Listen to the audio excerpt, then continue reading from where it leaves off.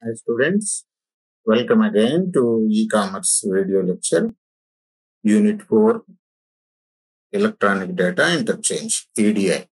Last two videos we discussed about definition, history, and users documents in one video.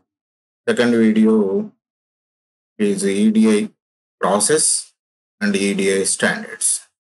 Third video we are going to understand about EDI features, EDI benefits or advantages between the organization with other organizations, disadvantages and limitations. This third video consists of features, benefits, disadvantages and limitations. Okay, now we are going to understand about the features. So what exactly the EDI? EDI is a structured formatted documents communicated between two computers within the company or with other company itself. So a network, computer to computer network will be developed and the documents will be shared between the one mailbox to the other mailbox or one company to the other company or with the many companies, depends upon the standards which they are using. Okay.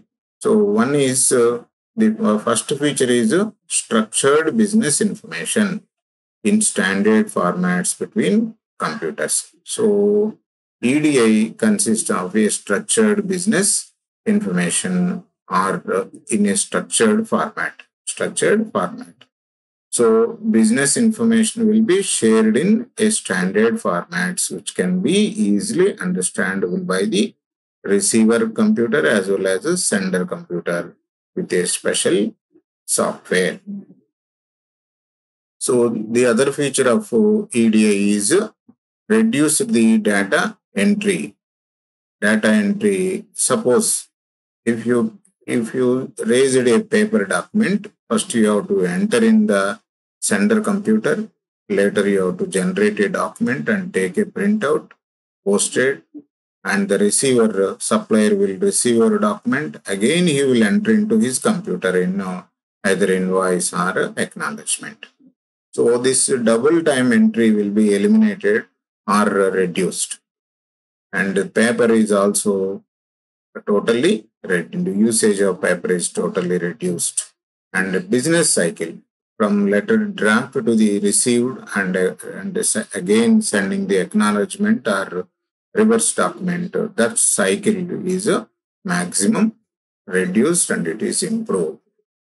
And EDI is a structured business documents which can be shared among internal groups as well as external suppliers, sub customers as well as subsidiaries. So these structured documents can be shared among the departments internally, externally with the suppliers, customers and subsidiaries. Another feature is EDI information transfer over a network will not have to read or retype or printed, but have to predefine structured agreed documents between the two companies which send and receive data. So from this paragraph, we can understand there is no need to read, read or retype or print out. So a document which is structured format send to the company and it will be stored in a sending company as well as a received company.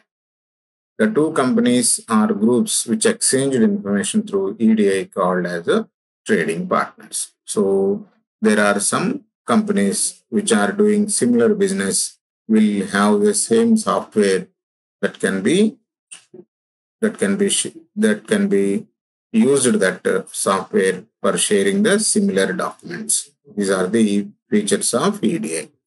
Then coming to the benefits. Benefits are two types: intra-organizational benefits, inter-organizational benefits. Intra-organizational benefits, another one is inter-organizational benefits. Intra-organizational benefits means within the company, and intra-organization means with other companies. intra-organizational benefits were number one, cost benefits. Second one is time benefits. Third one is information management benefits. Another one is organizational benefits and inter-organizational benefits. Right, cost benefits. So usage of paper is reduced to maximum extent because all the documents were generated in a structured format and shared through the computers and also received through the computers, stored in a mailbox or a separate folders for further reference and retrieve. So paperwork is reduced, document processing cost is reduced. You need not to worry about taking the third party assistance for your documentation process because documentation process will take over by the EDI software itself. How it will do? The readable format is converted into EDI. EDI converted as a EDI document, which can be shared with the other computer which accepts EDI formats. So earlier there is a medical transcription one process is there. So the data of foreign patients were mapped or recorded in English by the Indian companies through outsourcing. So what they are doing documentation. So that documentation processing cost will be reduced. Reduce manpower, total documentation generation, conversion, and saving, retrieving, storage, and transportation. Everything is done by the computer. So human intervention is very less and reduce the inventory cost. The process of sharing the information is very speed, accuracy. That's why the movement of stocks will be fast. Once the purchase order received, immediately we will generate invoice and send the goods. If the purchase order receiving the purchase order takes place 6 days or 10 days, so the stock which we produced will be kept in godown for 10 days. The inventory carrying cost, we have to bear the inventory carrying cost for 10 days. If the document sharing is through EDI, once that was uploaded, immediately we receive and we will put a request for payment. Payment also received. Immediately we will start sending the consignment where the inventory storage or maintenance duration becomes less. Okay, so inventory costs are reduced. Increase efficiency. So automatically the transparency in documentation and trust in documentation, as well as the speed in document sharing, accuracy in documentation preparation, so which increase the organizational efficiency, which reduce the cost. Because efficiency increases, then automatically saving will increase. That leads to decrease in cost. Okay, these are cost benefits. Next, coming to the time benefits. So reduce process cycle time.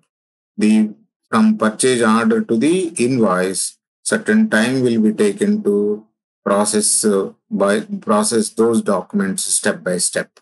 So in this EDI, electronic data interchange, then the documents are shared in structured formats. That cycle time from purchase order to invoice is reduced by maximum number of days. And eliminate, reduce data re-entry. I already explained earlier. Okay, once the person who is generating the purchase order, he entered and he converted into EDI readable format, and again there is no need of entry again and in a seller point of view or supplier point of view. So that will be converted into readable format automatically. And supporting documents, preparation of invoice and acknowledgement, e-way bill, everything will be taken automatically without human intervention. That is leads to reduced data re-entry or eliminating the data re-entry. Improve timely availability of product and service. So once the communication is established in a true and fair manner, automatically product's movement will become fast and service rendering the service will become very fast. Okay. When you are not able to provide a channel for taking the complaints and to reach the complaint to you, it will take much time. Once you provided a channel for accepting the complaints, and when you through that channel you receive the complaints, whenever you receive the complaint, immediately you will initiate the action. So automatically service availability is also very quick, and time also availability time also improves. Okay, these are the time benefits. Then coming to the information management benefits. Information management benefits. It improve planning, monitoring, and control. What will be the planning? So whatever the stock which is available, it is displaying in dashboard. So based on that, we will have the plans for manufacturing as well as the sales. And this information will be provided in the mailbox through the documents. And based on that, we will initiate the action, which to be answered, which to be downloaded, which to be responded, and which to be processed. And automatically we had control on data because total information is available on hand.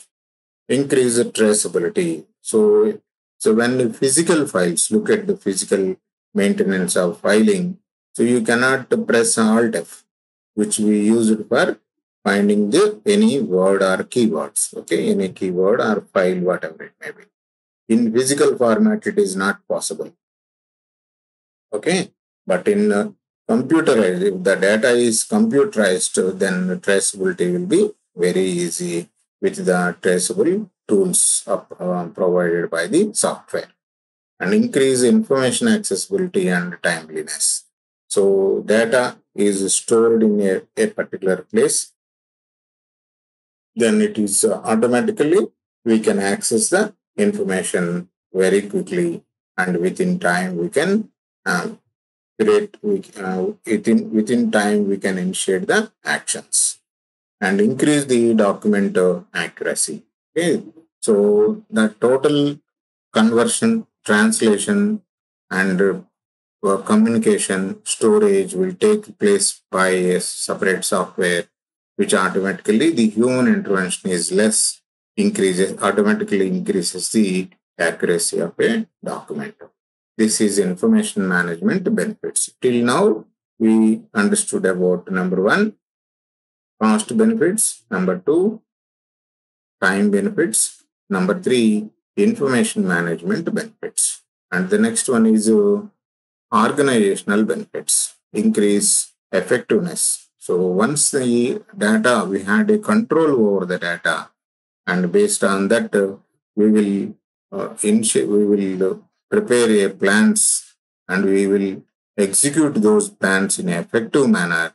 Automatically, organizational effectiveness will increases, which leads to reduce the wastages and reduce the time, and that will help the organization to increase the benefits. Improve or enhance intra-firm business process. So within the organization, exchange of information will become very fast. Very fast.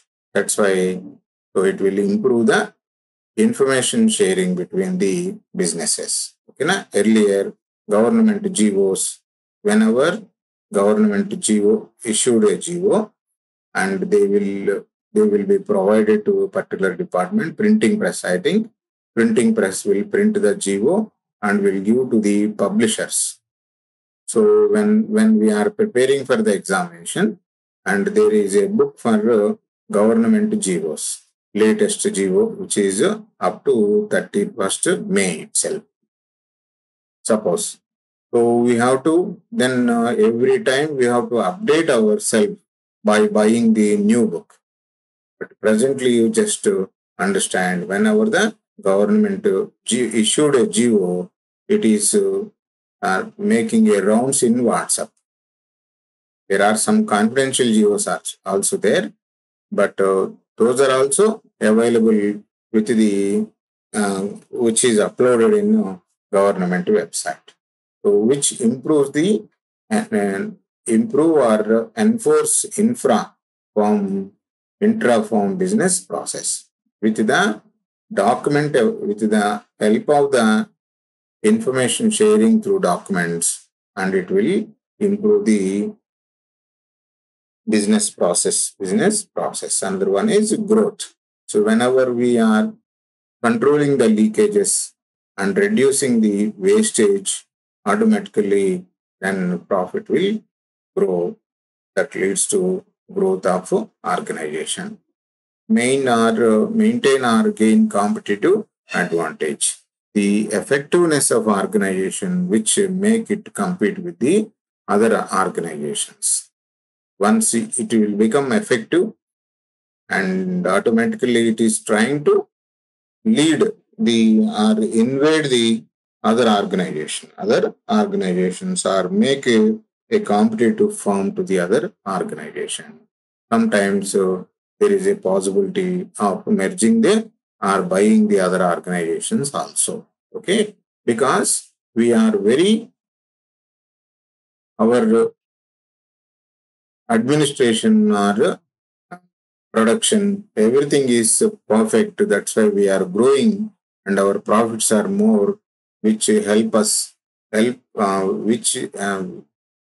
make our coffin very full of coins that help us to purchase or grab the other competitor and improve customer service. Okay, I already told. Once you made a communication channel to the customers will respond quickly. Automatically, you will respond. If you respond immediately, then the customers will be happy and your business will grow, and that leads to growth of your organization. Okay, so these are the organizational benefits. So inter-organizational benefits. So whatever the benefits within the organization, enhance coordination between trading partners. Two banks are communicating, then their business will grow. Two insurance companies are communicating each other internally with this EDA software, and their business will grow. Okay. Establishing long-lasting or closer trading relations. Once the each company will have the business, it will continue for a long time also, which will make them have a closer trade relations, and improve and enforce inter-firm process and policies. So there are 2 firms, 3 firms, 4 or 5 with the similar nature or with the other one, automatically it will increase the processing and policy documentation, reduce the supplier base, facilitate and lead to vertical integration. Vertical integration in the sense, two manufacturing concerns will be coming into one manufacturing concern, or will be manufactured with the other organization also. They will integrate with other organization also, because both are using a similar software, and their functionality is with the EDA, electronic data interchange. Add a value through supply chain. Add a value through supply chain. How the add value is adding? Once a product which is passed through the level by level, and when you are improving the efficiency, automatically its value is increased. So these are inter-organizational benefits. Now we will see about the disadvantages. So one disadvantage is these are strictly standardized, and there are not like our white papers which you can write. Their formats are very strict, and with those formats only we can communicate. And already we studied in second video, then EDI is having many standards, and there are many companies are developing and many bodies are developing different standards. So there are various standards bodies who have developed the standard document formats for EDI, which can cause problems which cross compatibility. Okay. So for each organization, then they have to develop the standards. That is little bit difficult to the person who is developing the software. These standards bodies also push standards versions annually, which could cause problems if you have a more recent version of a document than a business partner. Just to you understand how many times you upgraded your phone, many times. And so once disadvantages are one is the standard bodies also push standard variations. Many times you upgraded your phone, and how many times you will upgrade, how many times your manufacturer is upgrading that, giving the versions you will. So in same manner, different bodies are giving the different versions, and it takes it is a little bit confusion and also problem to the software which is to be upgraded, which is not to be upgraded. And EDA systems are extremely expensive, making it difficult for small business to implement. A separate software which was written for the installation, implementation, and usage of the big organization. So it is not possible for the usage of small organizations. And the same, many larger organizations will only work with the other who utilize EDI. So many organizations will communicate with the organizations which are using EDI. So this may also limit the business with the small companies. Okay, these are the disadvantages. Then coming to the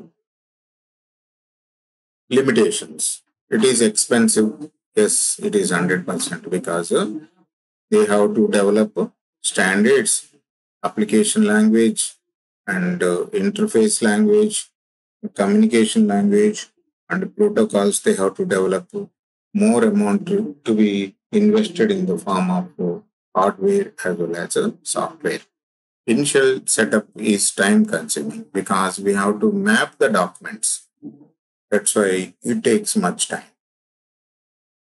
EDI standard charges. The business process depends upon EDI standard format. If any of the standard format changes, then the business process has to be changed automatically. Once earlier the application form is different, and now the application format is changed, automatically what we will do? Okay, it will be, we have to change the software, we have to change the protocol, we have to change the format and everything. So it takes a time as well as costly. System electronic protection. EDI is totally with the data transmission. So totally business to business, and that is in electronic mode. So there is a threat of attacking the virus and possibility of hacking, and there will be possibility of malware which eat data information, and the other possibility of frauds are then other people may enter into our network through false IDs and they can steal our information. Okay, that is protection a little bit difficult and also risky sometimes.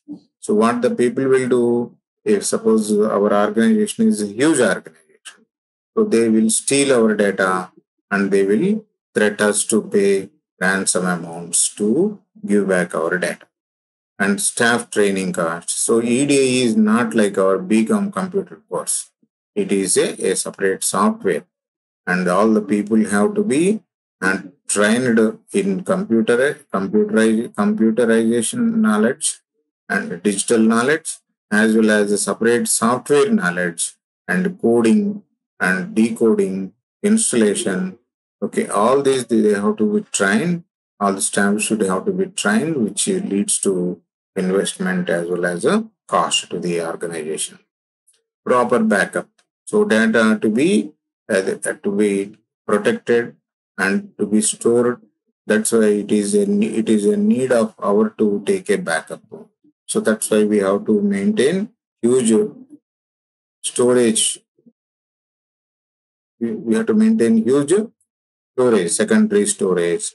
For that, it is extra cost as well as extra investment.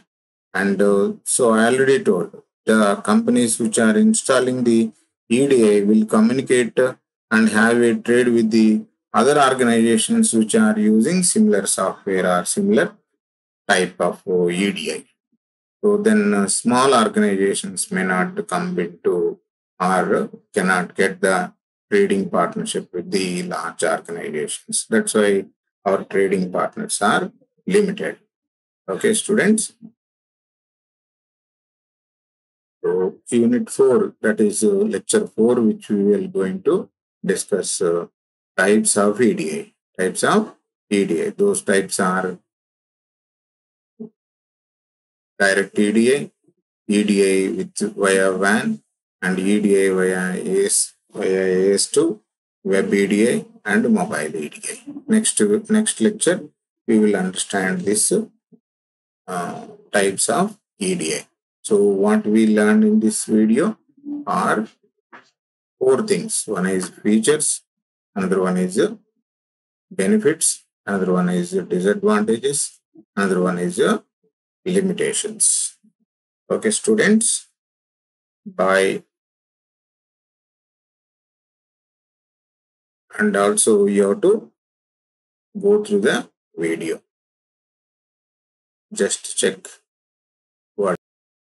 Hi students, welcome again to e-commerce video lecture, unit 4, electronic data interchange, EDI. Last 2 videos we discussed about definition, history, and users documents in one video. Second video is EDI process and EDI standards. Third video we are going to understand about EDI features, EDI benefits or advantages between the organization with other organizations, disadvantages and limitations. This third video consists of features, benefits, disadvantages and limitations. Okay.